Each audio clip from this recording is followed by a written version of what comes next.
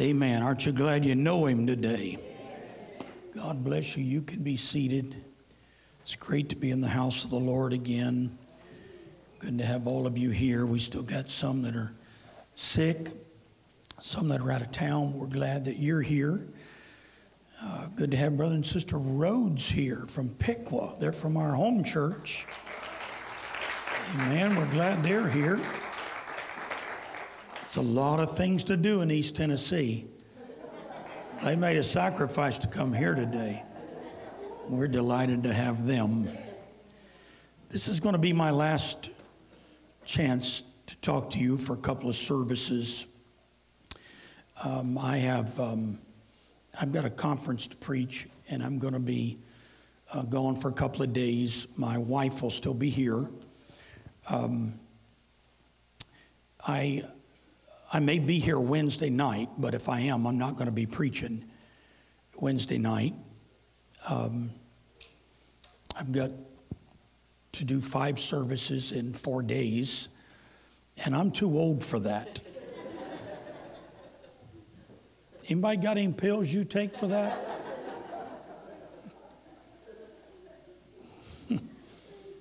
I'm tired thinking about it. I've studied the last few days all day, and today, last night, I was getting ready for this service, and outside of the time it took to mow the yard, I studied till almost 1 o'clock. Got up this morning, still wasn't finished. It's the reason I missed the Bible lesson today.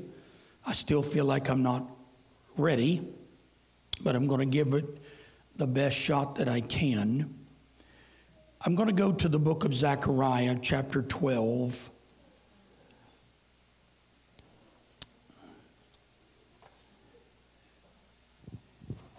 These are familiar scriptures. We've preached from these before, but maybe you'll hear this from a different point of view today. In Zechariah 12:2, the Bible said, "Behold, I will make Jerusalem a cup of trembling unto all people round about, when they shall be in siege, both against Judah and against Jerusalem." That word trembling there, I will make Jerusalem a cup of trembling. That word is actually poison. It'll be a cup of poison unto all the people round about, when they shall be in the siege both against Judah and against Jerusalem. And in that day I will make Jerusalem a burdensome stone for all people. All that burden themselves with it shall be cut in pieces, though all the people of the earth be gathered together against it. Verse 9, "And it shall come to pass in that day that I will seek to destroy all nations that come against Jerusalem." I'm going to take my time today. I've got a lot I need to cover. But I want to entitle this, "The Battle for Jerusalem." The Battle for Jerusalem. We could read today, and if I had more time, I would, portions from Ezekiel chapters 38 and chapter 39. We could talk about the first Gog-Magog war, where the Bible said that God drew the nations to Israel. He drew them there to be against his people at the beginning of the Great Tribulation, and he would destroy them there. He would let the world know that he was God. The unbelievers, the atheists, they would know that there is a God in Israel.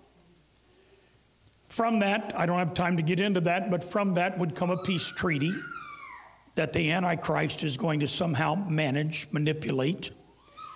Will tell you that the Jews in Israel, the rabbis in Israel, even the Jerusalem Post records editorials from their rabbis.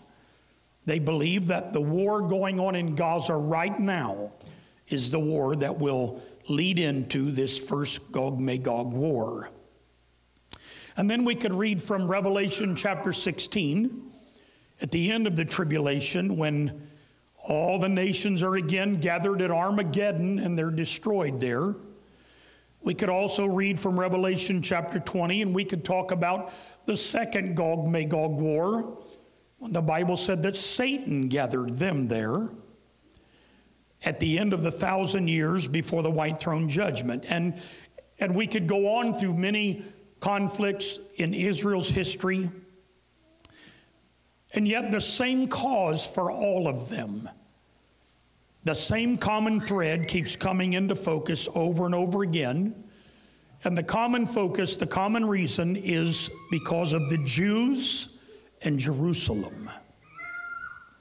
The angel told Daniel, the angel Gabriel, he said in Daniel 9:24, 70 weeks are determined upon thy people, the Jews, and upon thy holy city.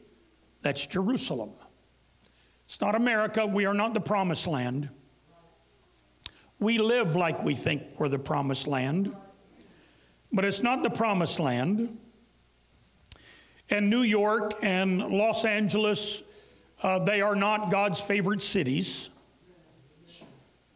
The people he was speaking about that would endure the tribulation period are thy people, the Jews, and upon thy holy city, Jerusalem.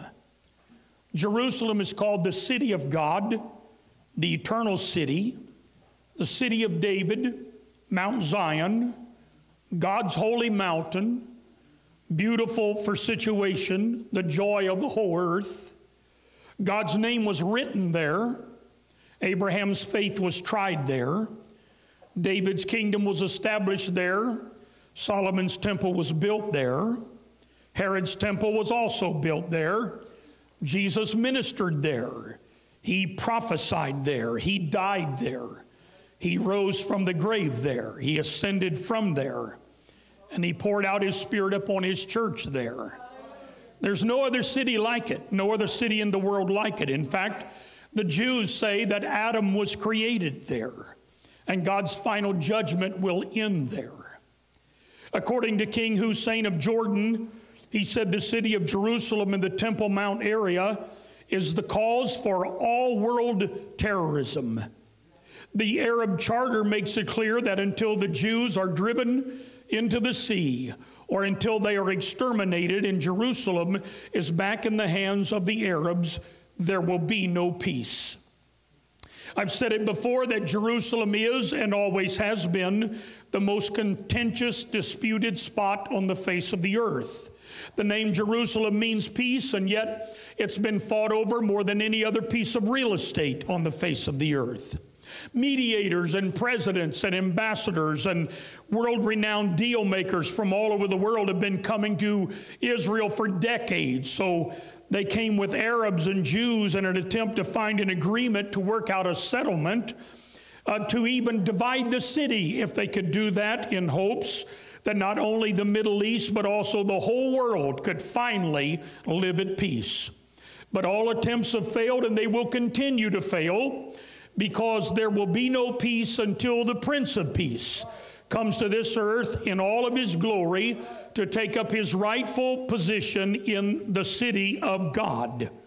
Ladies and gentlemen, it is and always has been a spiritual warfare, and this battle that we're fighting today all around us, it is a battle between good and evil. Amen. I want to give you some confidence today. It has never been about politics or financial matters or social ideas or cultural trends or race or freedom or socialism. It has always been an eternal battle between good and evil. And we're now seeing that battle finally come full circle as the King of Kings and the Lord of Lords is about to take his rightful position on the throne in Jerusalem. Everything in our world that's going on right now, all the chaos, all the confusion, I want to tell you, it will all make better sense to you if you view it through that lens. It's not about politics. It's not about Democrats or Republicans. It's not about the economy. It's not about wars going on around the world or whatever they call that war, whatever the reason is. It is all about a war between good and evil. Somebody wants to sit in Jerusalem. Someone wants to be the king of the whole earth, but that king of the whole earth is about to reveal himself. He's about to come and set a foot on this earth and split the city of Jerusalem, and he's going to sit in the temple that's going to be built there, because he is the King of glory. Newsweek had a headline just a couple of days ago that caught my attention. The title of this headline was "Holy War, Red Cows, Gaza, and the End of the World." I set my coffee down. It was speaking of Jerusalem. The article said, and I quote, "This is where the world began, and perhaps it's where it will end. The true epicenter of the war in the Holy Land is not the devastated Gaza Strip that's under Israeli assault since Hamas' bloody raid last October that sparked the region's deadliest conflict in decades. But rather it is a few dozen miles away in Jerusalem, at the holiest and most fiercely contested hilltop on earth. The war has increased religious tensions and given new impetus to groups of Jews and their evangelical Christian allies who are set on rebuilding the ancient temple where millennium-old Islamic shrines now stand, a suggestion that arouses horror not only of Palestinians and Muslims worldwide, but of many Jews in Israel and around the globe, as well as the would-be Middle East peacemakers. Third Temple advocates have been preparing for the day when the temple can be rebuilt completely with rabbinical certified red cows shipped from Texas for use in a sacrificial purification ritual. The architectural designs are already along the lines of the detailed biblical descriptions. Robes have all been woven and utensils have been assembled to biblical specifications for ceremonies at the planned temple. Messianic Jewish supporters believe that the rebuilding of the temple, rather than being divisive, would fulfill biblical prophecy to bring an era of peace with the temple as the house of prayer for all nations. Christian backers, meanwhile, believe it would be an important step toward the second coming of Jesus and an apocalyptic last battle with the Antichrist. Our holy warriors who are fighting in Gaza are actually fighting for the building of the temple, one Jewish prayer leader pronounced recently on a controversial visit to the believed site of the two previous Jewish temples in Jerusalem. Marina Skokel, an Israeli mother whose son was just killed for fighting Hamas in Gaza, claimed that the war we're waging is a war for the Temple Mount. In their war to destroy Israel and replace it with an Islamic state, Hamas leaders have also readily draw on the symbolism of Jerusalem and the Temple Mount, known to Muslims as Al-Sharif, the holy or the noble sanctuary. A Hamas spokesman told Newsweek this round of conflict is being waged by the resistance under the name of Al-Aqsa Flood. It is not for the sake of Gaza or the West Bank, but rather for the sake of Jerusalem and Al-Aqsa Mosque. The Third Temple advocates, Newsweek calls us fringe groups, who have gained strength from the far right-wing government of Prime Minister Benjamin Netanyahu, believe that the building of the Holy Temple, a house of prayer for all nations, according to Isaiah 56:7, is the only peace plan that can and will succeed. The Muslims certainly understand the historic and religious significance of the Temple Mount for the Jewish people, and therefore focus all of their incitement on the Temple Mount. Yitzhak Reuven, director of the Temple Institute International Department, told Newsweek, in effect, He said the war in Gaza is very much a war over the Temple Mount. For Palestinians, the gross Jewish religious activity at the site already is a step toward catastrophe. These are the seeds of conflict and the seeds of the type of fire that could burn the entire Middle East. A Palestinian spokesman told Newsweek, this is the most dangerous plot of land to be playing with, end of quote. Every war, every conflict, every problem, every example of human suffering, every act of greed, every act of injustice, all the political corruption, everything in one way or another is tied to Jerusalem and the battle between good and evil. It is all because of the sin that was in the garden, that there is a devil that wants to take over. He's got in his mind that he's going to win, but I'm telling you, you can lift up your heads and get excited in this last day because everything looks like it's falling apart to the world, but I'm telling you, it's all falling right into place. You didn't ordain it. The politicians didn't ordain it. God Almighty ordained it, and he's going to show his power. He's going to show his grandeur. He's going to show his role as ruler of the universe in the acts that are about to happen in our world. We don't come to the house of God to be discouraged. We come to celebrate, to shout, to rejoice. We're not going to apologize for running the aisles. We're not going to apologize for dancing in the aisles. We're not going to apologize for screaming glory. Hallelujah. We need to clap our hands and lift our voice with a voice of triumph. We are in the presence of the King of Kings and the Lord of Lords. He's not going to have to shake a rock awake to get praise. He ought to get it from the people that love him and know him the most.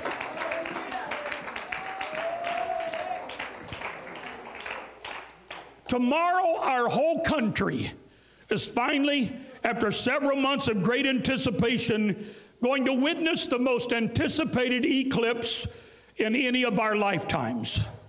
And as most of you already know, this particular eclipse, in connection with the ones in 2017 and 2023, seem to have many prophetic end-time overtones that are connected to them.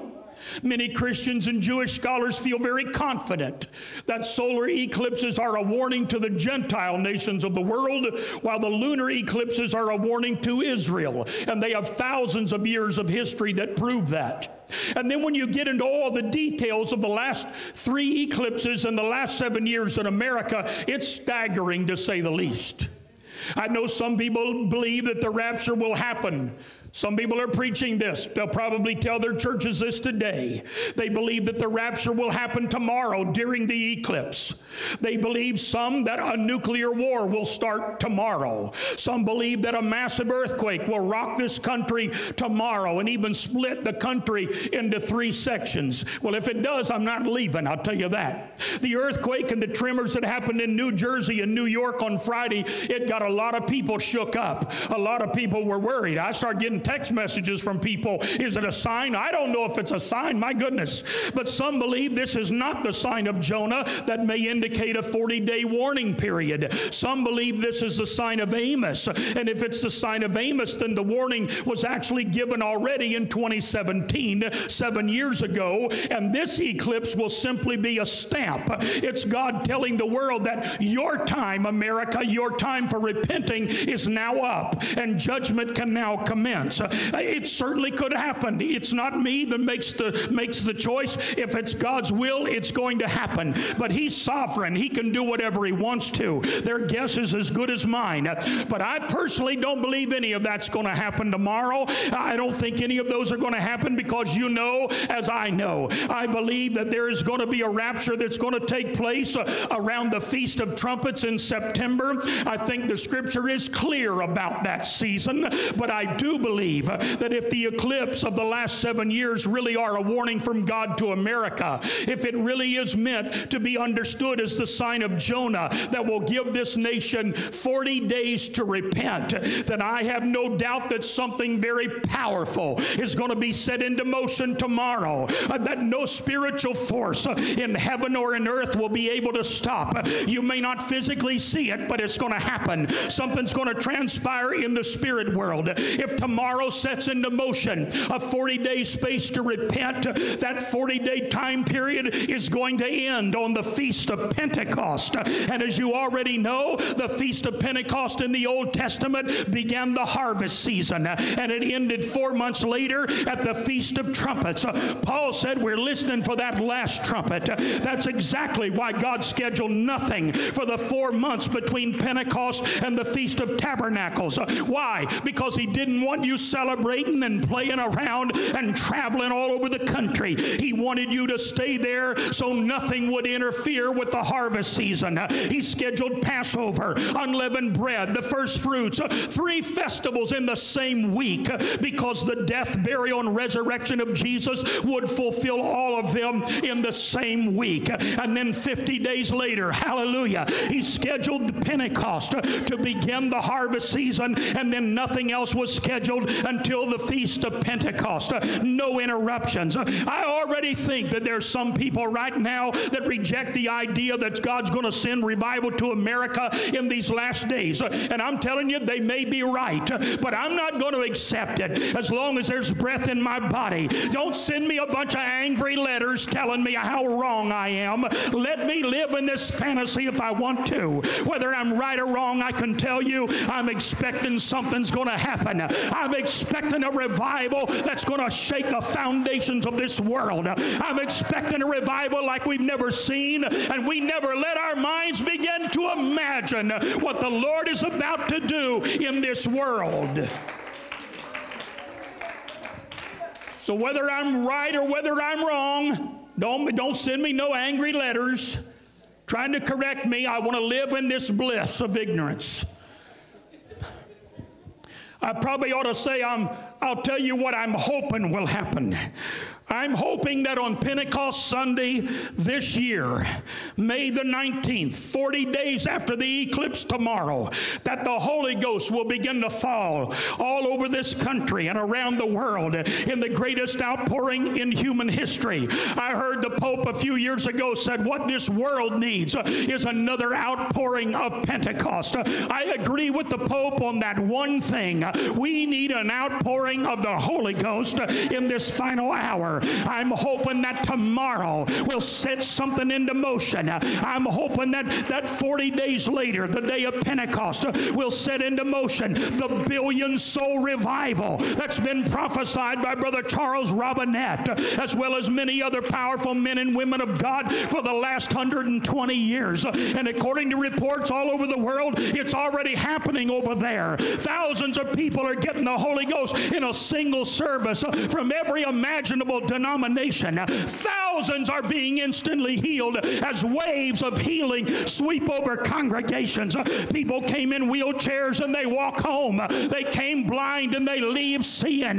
People that had no hearing, they didn't need a deaf teacher because they were all healed. That's the revival I'm looking for. That's what I'm expecting is going to happen in this church and in this city. I'm hoping that the day of Pentecost sets into motion on Pentecost Sunday the greatest supernatural wave of healing and miracles that history has ever seen, especially in America. I'm hoping that this last revival will finally close out the harvest season 4 months later at the Feast of Trumpets, when the church of the living God begins to hear that last trumpet sound that's going to remove us from this world and begin the last 7 years known as the Great Tribulation. That's what I'm looking for. I'm looking for revival. I'm looking for revival greater than Azusa Street. I'm looking for revival that'll cause us to have church every day, all day, where the Holy Ghost is falling and people by the thousands are being baptized. Creative miracles are so frequent at the hands of the common people that no one is going to be shocked by it. I want to preach to people from the front porch. I want to preach to them in that side yard. I want to see the baptism of the Holy Ghost move just like it did at Azusa Street, 24 hours a day, 7 days a week for 4 months of great harvest. Hallelujah. I'm not just preaching fantasy to you. I'm telling you, I've got confidence it's about to happen, and I want to be a part of it.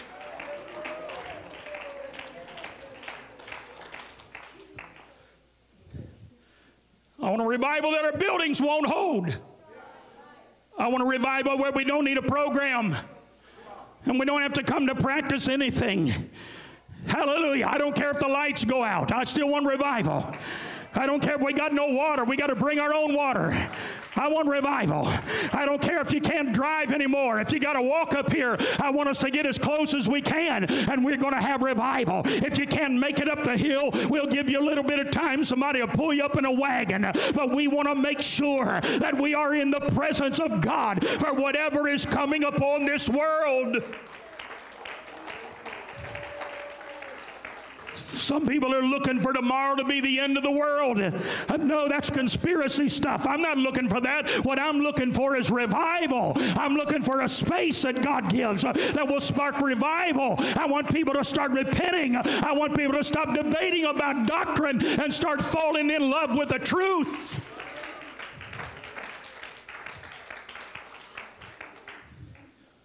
And since over 97% of all Christian denominations believe in a pre-tribulation rapture, I feel like I'm in good company. Could we be wrong? Of course. Paul said we see through a glass darkly. But I don't think we are. I've been studying this subject for over 40 years now. And I'm going to be honest with you, I don't study it to validate my views. I study it because I want to be sure I'm right. I've got to be right. I've got a family that I love. I need to know how to protect them, how to prepare them. If we're going to be here during a tribulation, the greatest time of human suffering in the history of the world, I need to have some direction for my family. And if we're here for that dreadful time, we're all going to have to make some very difficult, unimaginable decisions for ourselves and for our families, our children. And most of us are going to die very early. In fact, we're going to have to choose to die if we're going to reject the Antichrist system. Revelation chapter 9 describes demonic creatures like locusts are going to be released from the bottomless pit.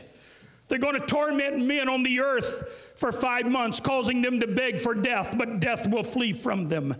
The seals are going to be opened. The vials and the bowls are going to be poured out. Plagues of death and poison waters and scorching heat will all be happening in this rapid succession. It's going to cause unimaginable pain, suffering, and misery. If you want to sit here, if you're looking forward to that, or you say you believe we go through that, I want to know, how are you preparing for that? If I thought I went through it, I couldn't sleep at night. I'd be tormented about what was coming. I'd get up every day and pray that I'd die before the tribulation starts.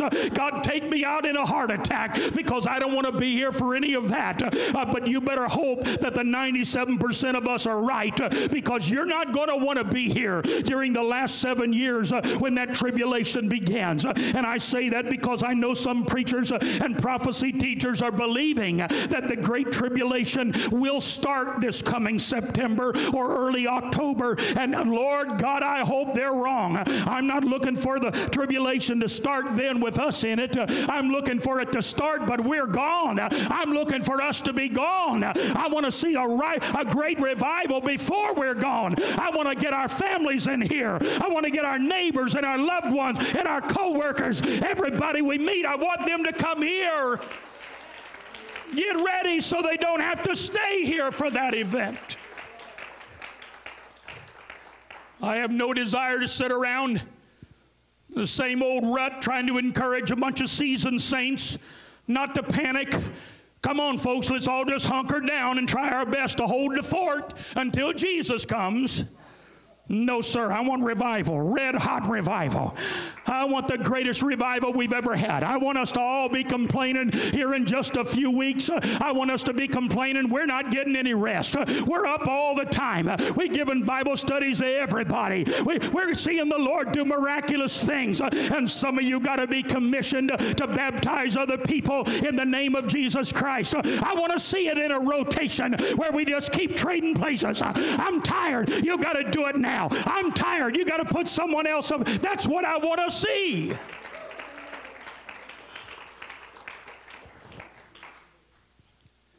Adam Berkowitz with Rabbi Josh Warner had an interview about the red heifer a couple of days ago. I'm going to read this interview, parts of it. It's long. I'm not going to read all of it, but I want to read a portion of it. Rabbi Warner, he quoted from a Jewish writing that speaks of the importance of keeping things under wraps because of the satanic forces out there that are always trying to stop the process of purity and redemption. The quieter we keep it, he said, the easier it will be, because the more that's out there, it gives opportunity for these forces, including Hamas and Hezbollah.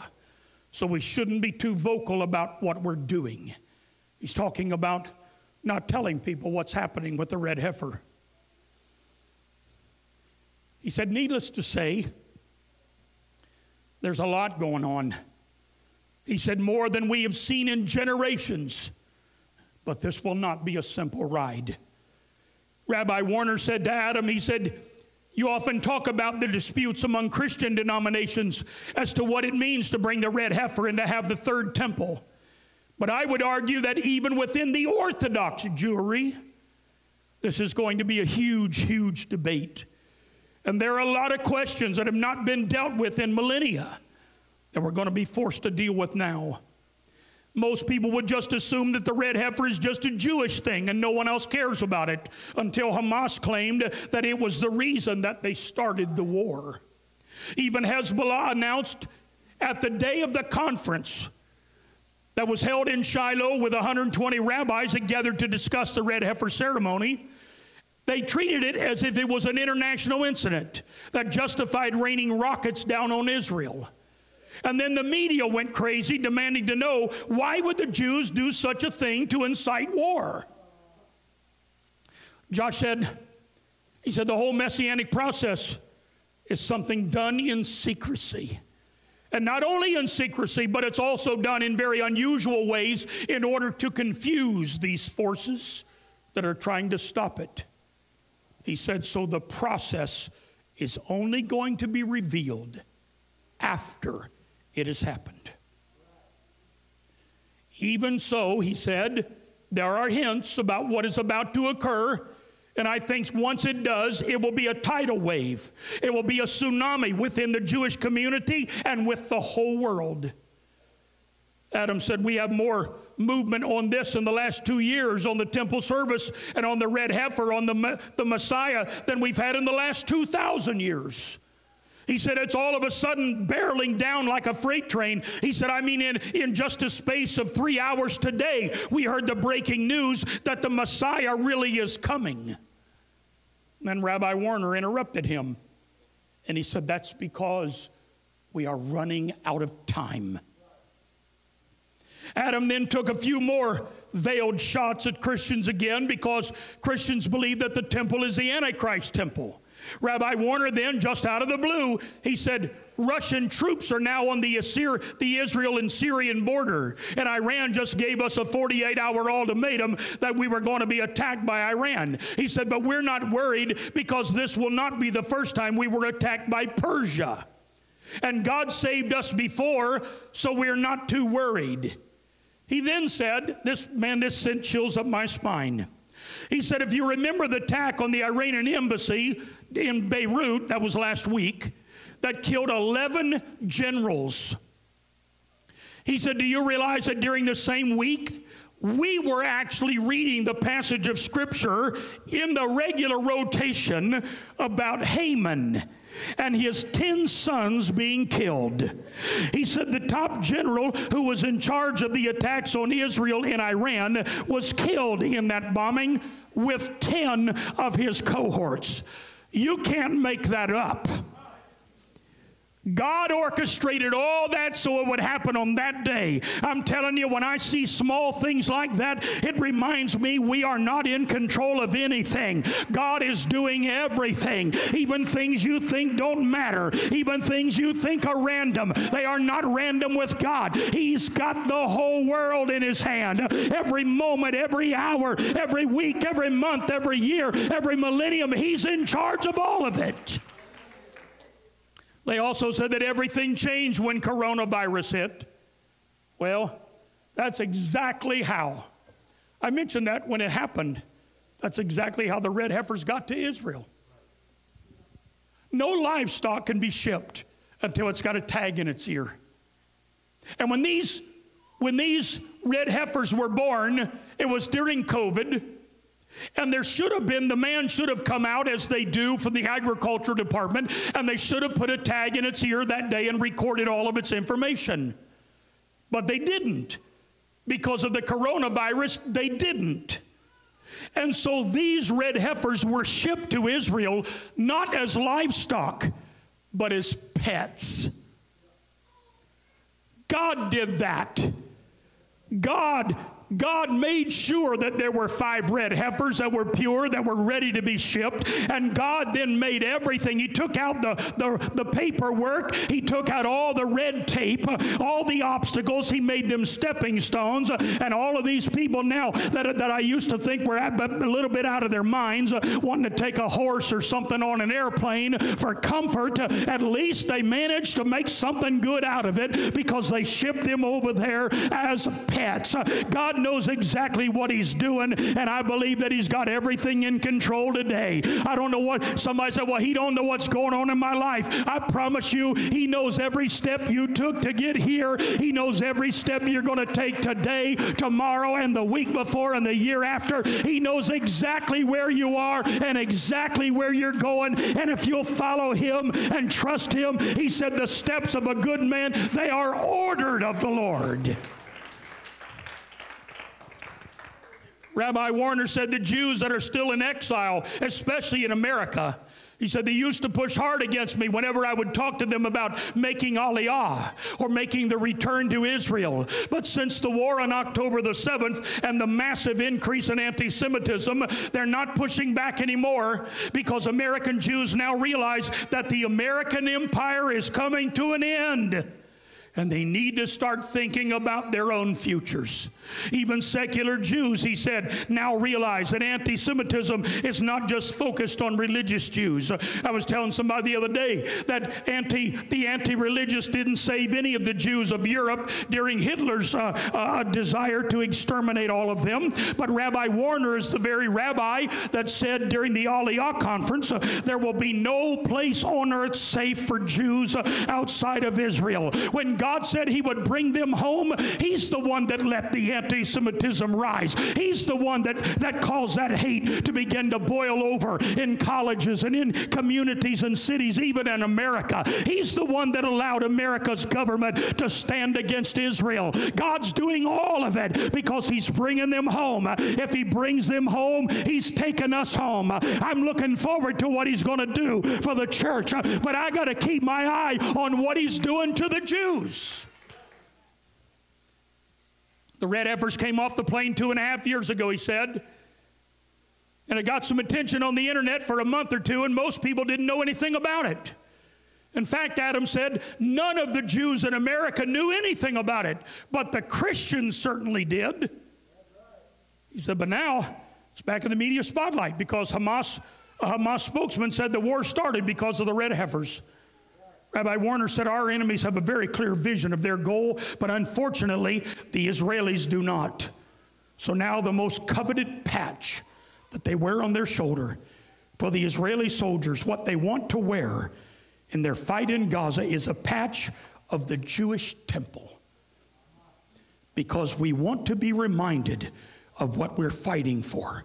We are fighting for the Temple Mount. It's always been about Jerusalem. It's always been about the Temple Mount. It's always been about worshiping God. Even though they've been praying for the temple 3 times a day for 2,000 years, he said most news media attention on the red heifers is negative and even combative. And although Adam chastised Christians even called us liars for saying that the Jews plan to offer the red heifer on Passover, he said that the representatives from the Temple Institute said, no, that's not going to happen. But then he said, however, he said, I just heard 3 hours ago that a kosher Kohen has been found who's perfectly qualified to do the sacrifice and is now in training. So now, I guess I could be wrong, and now it may happen very soon. Rabbi Warner, he said, well, it could happen because we got to leave that up to God. But he said thousands of years ago, Jewish commentators said this particular last red heifer, it will have a lot of opposition, and specifically from the nations of the world. They will be asking the question, why are you performing this? So we were expecting this opposition all along. In addition, Rabbi Warner said, I don't think you realize the full extent of what this means. Because even if all the nations were on board with this, and the United Nations had a unanimous declaration that we should go ahead and bring the red heifer, he said the opposition that's going to happen within the Jewish community is going to be much, much greater than anything we're now seeing coming from outside the Jewish community.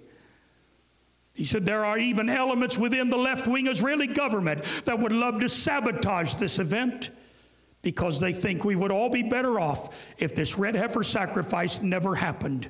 He said the greatest opposition will come from Jewish rabbis who study the scripture all day and who are the most right-wing, and yet they will not welcome any change. He said, I think a revival of all the commandments that have been forgotten and neglected over our years, through our years of exile. And now, he said, I think now they're coming back, and this is going to be hugely transformative to the Jewish people. To the Orthodox Jews that have spent their whole lives thinking they're performing the entire Torah, he said they're going to wake up one morning and say, wait, there's a whole lot more that we haven't done. The interview then ended with Adam admitting that he may be wrong now that a young man has been chosen to do the sacrifice, and the red heifer may be offered on Passover after all. But then Rabbi Warner actually corrected him by admitting the red heifer will not be offered on Passover. He said it would have to be offered at least a week before Passover, because the process of purification has to be performed the week before Passover for it to be effective, end of quote. They don't even realize they're going to fulfill the role that Jesus played. He crucified his will on Lamb Selection Day. He was the red heifer. He was the one that finished the blood work. And they don't even realize what they're doing, but they're going to fulfill that prophecy. They're going to fulfill that type and shadow. Our guide in Israel said, he told us, he was a Jewish man, he said, if you ask two Jews one question, you'll get three answers, because one of them will not agree with himself. That's been my experience since the red heifers were delivered a year and a half ago. Adam Berkowitz called Christians ignorant liars who were talking about the red heifer being sacrificed on Passover or even on Good Friday before Easter, because we don't speak Hebrew and we don't know people from the Temple Institute. However, all of us dumb Christians, I guess, apparently were listening to all the same Jewish representatives of a year and a half ago who were said to be working with the Temple Institute. In fact, Adam acted like the kosher Cohen boy was just discovered who is actually qualified to offer the red heifer sacrifice. So maybe, he said, maybe I was wrong. Maybe they are going to do it sooner. But the man that bought the actual property on the Mount of Olives where the sacrifices are going to take place, he said a year and a half ago that they already have 5 young men from the seed of Aaron who are already qualified and already trained then to perform the sacrifice. I told my wife, I said, there is no way. They've been waiting for 2,000 years for a red heifer to show up, and then when it does, they wait a couple of weeks before it's scheduled. After having it for a year and a half, they wait a couple of weeks before it's scheduled to be sacrificed to try to find somebody now that they can train at the last minute to do it. We may not be Jewish, but we're not stupid. I understand completely why they need to maintain as much caution and secrecy as possible. But I know why they're not going to live stream it. But I can assure you, when they're finished, when it's been sacrificed and the ashes are gathered together and safely hidden in a clean place, we're going to know something in the spirit world has changed.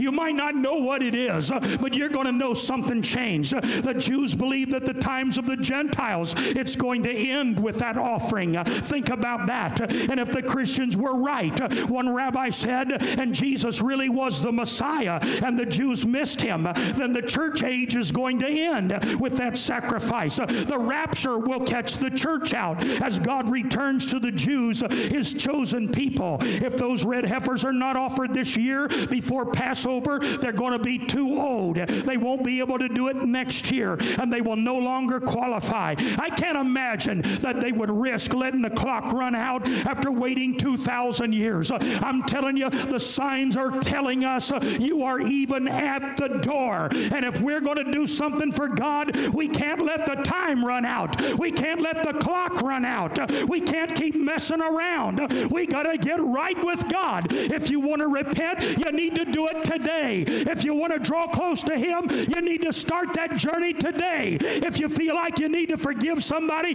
you need to get rid of that today. I'm hurrying here. Oh, my goodness. I don't know what time I got up, so maybe I got a few more minutes. Matthew 24:1. Jesus went out and departed from the temple.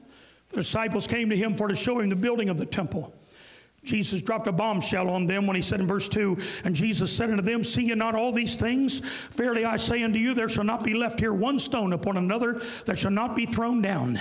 They were so shocked they didn't say anything until they crossed that 20-minute walk from the temple over to the Garden of Gethsemane, or the Mount of Olives. And as he sat upon the Mount of Olives, the disciples came unto him privately, saying, tell us, when shall these things be? That's one question. Number 2, and what shall be the sign of thy coming? That's a second question. And number 3, and the end of the world. The rabbi himself said that the Jews didn't know anything about the red heifers, but the church or the Christians certainly did. You know why? Because we're watching. We're looking for it. We're studying about it. It's important to us. Why? Jesus said, when you see these things begin to come to pass, look up. Lift up your heads. Your redemption is drawing nigh. We ought to get excited about going home. When I was getting married, I may have had some butterflies on that day as we were approaching that day. If she knows who I am, she might end up really changing her mind. Maybe she'll get a better offer and she'll change her mind. Who knows? But that day, when we finally, I got to look down the aisle and see her coming, it was a glorious day. I'm telling you, I'm not sitting around crying, hoping the Lord delays His coming, saying, I wish He'd wait another year. I wish He'd wait another 5 years. No, I want to be with the bridegroom. I want to be caught away to the marriage supper of the Lamb. I'm ready for that celebration. Of course, Jesus mentioned many things. I can't read them. I don't have time for them to watch for. Things that would make no sense to the rest of the world, but it would be presented as prophetic beacons of hope to a weary church in the last days. And then he specifically mentioned the restoration or the rebirth of Israel when he said in verse 32, and I learned a parable of the fig tree. When its branch is yet tender and putteth forth leaves, you know that summer is nigh. So likewise, ye, when you shall see all these things, know that it is near and even at the doors. Mark said it like this, Mark 13:29. So ye in like manner, when ye shall see these things come to pass, know that it is nigh, even at the doors. Verily I say unto you, this generation shall not pass till all these things be done. That's the generation that sees the rebirth of Israel. You're also going to see the rapture of the church and the great tribulation period. He said, heaven and earth shall pass away, but my word shall not pass away. You can tell me that I've lost my mind, but I'm telling you, the book said He's coming back. The book said He's coming back. He's coming to get a bride that's watching and waiting for that return. Many scholars have disagreements about the details of end-time prophecy, but one thing they all agree on is the fact that Israel is God's time clock. The church needs to watch Israel, because what goes on in Israel is going to go on in the church. I want you to notice something else here. We're familiar with Israel being carried away captive into a singular foreign country where world powers would judge them, and God delivered them. He delivered them from individual countries, Babylon, Babylon, Persia, the Greeks, the Roman, they all ruled over the Jews.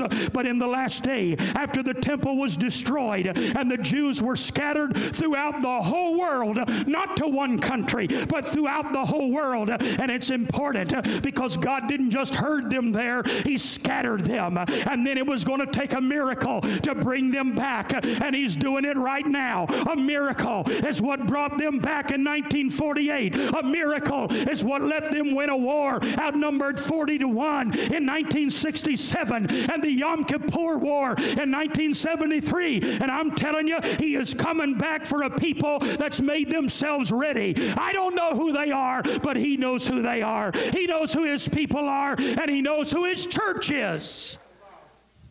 But He promised to gather them at the end of the church age. Psalms 122 and 1. I'm hurrying. I was glad when they said unto me, let us go into the house of the Lord. It was not talking about the church. It was not talking about the temple because they were not built yet. The house of the Lord is one of some 40 names given to the city of Jerusalem. He wasn't talking about the temple. It wasn't built yet. He told us what He was talking about. I was glad when they said unto me, let us go into the house of the Lord. He said, for our feet shall stand within thy gates, O Jerusalem. He's talking about Jerusalem, the city of God. Jerusalem, He said, is builded as a city that is compact together. Verse 6, pray for the peace of Jerusalem. They shall prosper that love thee. Peace be within thy walls and prosperity within thy palaces. There was the walls around Jerusalem, but then there was walls around the individual palace of David.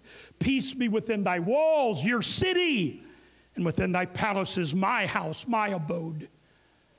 Zechariah 2 and 1, I lifted up mine eyes again and looked, and behold, a man with a measuring line in his hand. Then said I, whither goest thou? And he said unto me, to measure Jerusalem, to see what is the breadth thereof, and what is the length thereof. And behold, the angel that talked with me went forth, and another angel went out to meet him, and said unto him, run, speak to this young man, saying, Jerusalem shall be inhabited as towns without walls. Jerusalem is going to be inhabited as towns without walls? For the multitude of men and cattle therein. For I, saith the Lord, I will be a wall of fire around about her. I will be the glory in the midst of her. Verse 12, and the Lord shall inherit Judah his portion in the Holy Land, and shall choose Jerusalem again. We know that before the year 1860, when you spoke of the city of Jerusalem, you were talking about what was in the confines of the walls of the old city. But the book of Zechariah said that Jerusalem shall be inhabited as towns without walls for the multitude of men and cattle therein. In the year 1860, this prophecy was fulfilled, when for the first time in their history, the Jews began to build outside of the walls, the safety of the walls of that city, which was the first sign of Jewish expansion and restoration. It also was a sign of the beginning of the end for the church age. Joel 2 and 23 said, be glad then, you children of Zion. Rejoice in the Lord your God, for He hath given you the former rain moderately. He will cause to come down for you the rain, the former rain, and the latter rain in the first month. And the floor shall be full of wheat, and the fat shall overflow with wine and oil. And I will restore to you the years that the locust hath eaten, and the cankerworm, and the caterpillar, and the palmer worm, my great army which I sent among you. The land's going to be restored, he said, in the same breath. He also said in verse 28, and it shall come to pass afterward that I will pour out of my spirit upon all flesh. Your sons and daughters shall prophesy. Your old men shall dream dreams, and your young men shall see visions. And also upon the servants and upon the handmaids in those days will I pour out of my spirit. When you put all of these prophecies together, there's no doubt this is the first generation fully capable of being the last. The first one fully capable of being the last. Jesus removed all doubt that these are coincidental things. He gave dozens of things that would happen in the same generation. Some things were prophesied thousands of years ago. Some of the very nations that were described coming against Israel didn't even exist when the prophets spoke of them. When they read the towers fell, 9/11. I'm closing. You can stand with me. If you don't stand, I won't close. I got too much here. When the towers fell, that began the seeds. It planted the seeds for World War III or Armageddon. Everything has been on a fast track since 9/11. But it jumped into another gear during COVID. When COVID hit, everything changed. Not just in the world, in the spirit world.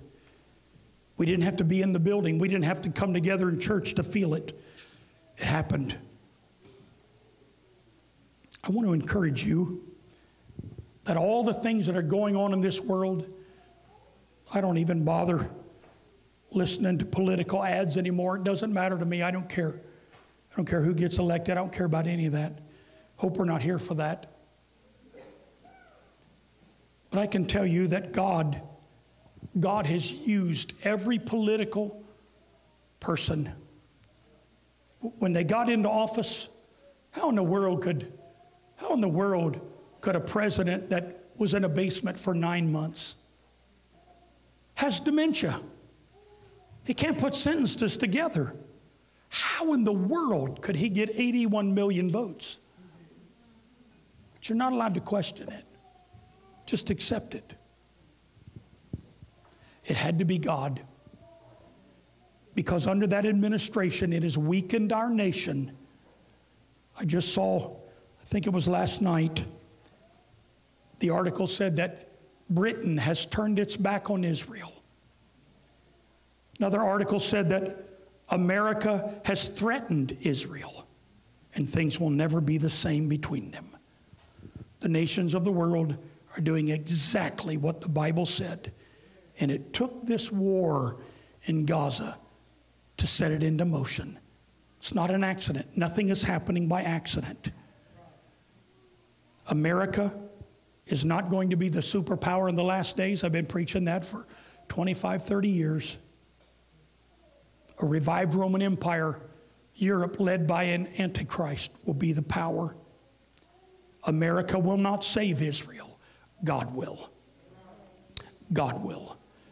The Bible tells us that Jerusalem would become a cup of poison to all that trouble themselves with it. Zechariah 12:2, behold, I'll make Jerusalem a cup of trembling poison unto all the people round about, when they shall be in the siege both against Judah and against Jerusalem. And in that day I will make Jerusalem a burdensome stone for all people that burden themselves with it shall be cut off in pieces, though all the people of the earth be gathered together against it. The whole world has changed, and it's moving very rapidly. But our hope is not in this world. Our hope is in the rapture. All that's going on in the world, it's seeds concerning the battle for Jerusalem. Have you been baptized in his name? Amen. What if we're wrong? What if the Lord comes this week? What if this is the last opportunity with warm water for you to get a chance to be baptized when it can count, when it matters? Someday there'll be no opportunity.